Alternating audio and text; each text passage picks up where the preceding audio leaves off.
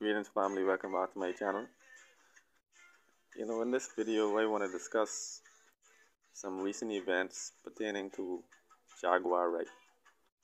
As you all know, Jaguar Wright is the former backup singer for Jay-Z. She also worked with The Roots and numerous hip-hop entertainers. But as of late, she's come out revealing several little known secrets about what happens in the music industry. She's actually said that the music industry seems to be some kind of labyrinth of child molesters and people who are actually unscrupulous business partners. Alright. She's alluded to many stories of things that we've never gotten any clarity about. She says that people like The Roots, Common, P. Diddy, and several other hip-hop entertainers and moguls have actually taken advantage of not only their label mates and artists, but also even the fans who sometimes come to their events. Okay. Well, basically, she has even related many of these people to Harvey Epstein and several sex trafficking allegations that have already been leveled against various stars. In my opinion, she's actually been saying some things that are consistent with not only public opinion but actual persons who've actually been indicted for these types of situations.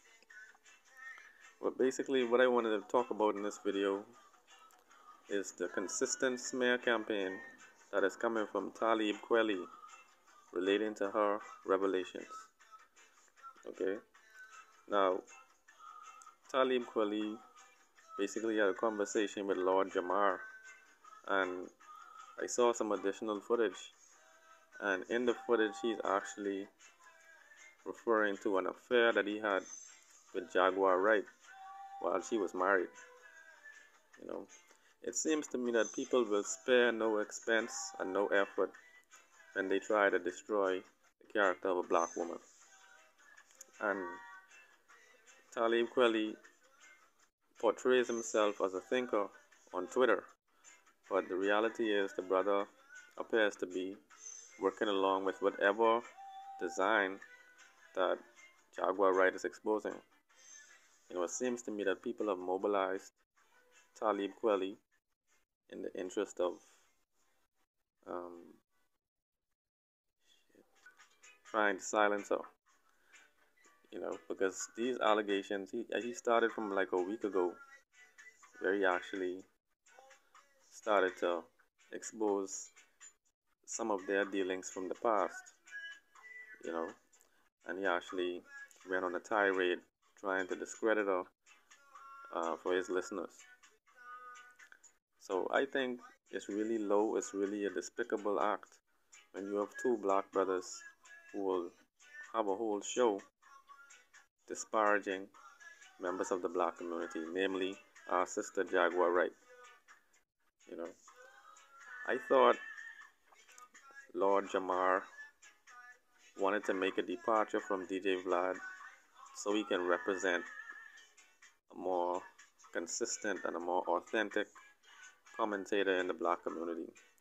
But it seems to me that Lord Jamar is still peddling some of the same theories, and he's using the same approach that DJ Vlad is using.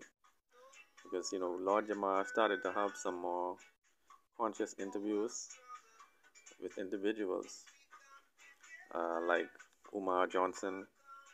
I think he spoke with Talib Kweli on his last show. And it was on this show that both of them actually were taking turns speaking negatively about the sister and also spreading rumors about what would have happened while she was married. So I support the sister. Let me know what your thoughts are in the comments below about all these dynamics. One love.